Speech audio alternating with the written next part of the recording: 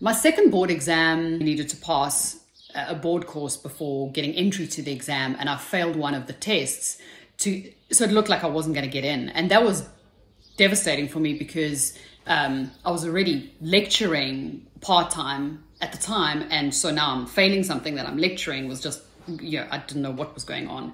And so it was another wall that I wasn't sure of. I didn't know how to do this.